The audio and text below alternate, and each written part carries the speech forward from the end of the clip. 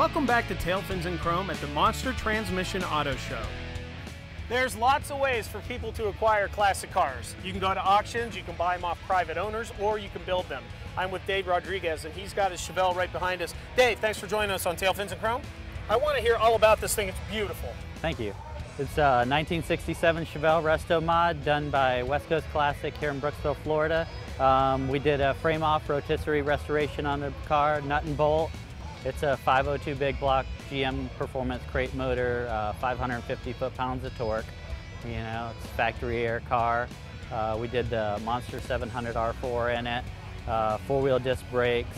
So you're just saying that basically it's a resto mod in the sense that you have all the creature comforts of a new car, Absolutely. But yet it's an original old Absolutely. 67. We did keyless entry, power windows, upgraded the alternator on the car, upgraded all the parts on the car just to make it to where it was user-friendly. And where did you find it? It was a young kid, about 22 years old. I bought the car from him. It was in his family for 25 years. Oh, so this was a kind of a family heirloom. Exactly. And when you got it, what kind of shape was it in? It was pretty rough. Was it? It was from Arizona, so we started with a good body, Okay. but basically, you know, it needed everything. That's what my wife says about me. I started with a good body. Right. All right. Get your tank full at tailfinsandchrome.com.